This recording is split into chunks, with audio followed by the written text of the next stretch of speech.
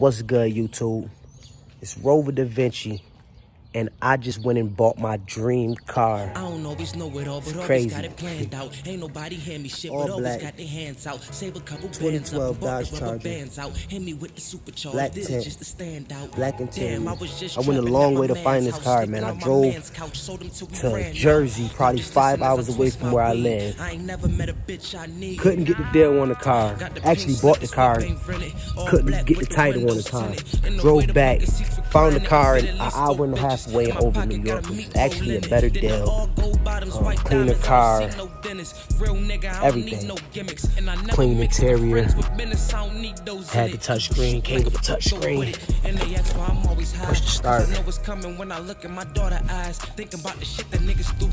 That's one of my favorite parts about the whole car. Push the start. Came with the touch screen, Bluetooth, Uconnect. It's a fire car, man. Came with the tap shift. Do his tap shift. Move for you. Yeah, man, it's a fire car, V6.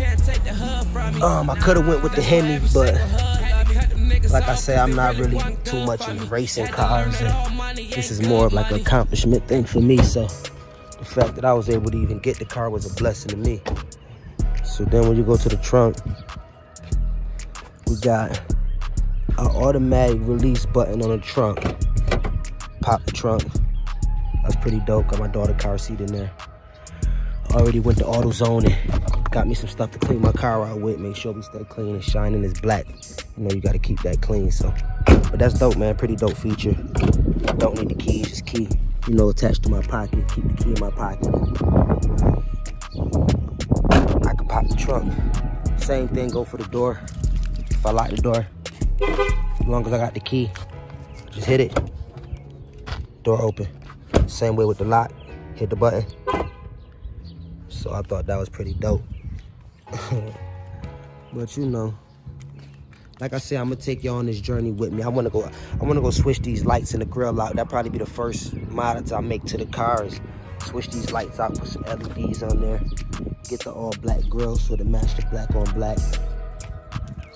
Eventually, I'm gonna go swap it out, put some rims on there. Probably do the same style, 5-star rims, all black. Maybe some racing rims or something. But this is her. I also want to put a wing on the back. I think that wing gonna be crazy on the back. Tint not too dark. But this is her. 2012 Dodge Charger. It's gonna be a beauty right here. Y'all just make sure y'all subscribe to the channel, like the video, drop comments. Keep tuning in. I'm gonna keep y'all updated. Every time I make a change to the car, I'm gonna update y'all. I'm gonna drop a video. Make sure y'all subscribe to the channel, like the video, drop comments, all that. I'm gonna take y'all on this journey with me. I'm gonna change the lights out. I'm gonna change the grill out. We're gonna go put some rims on there.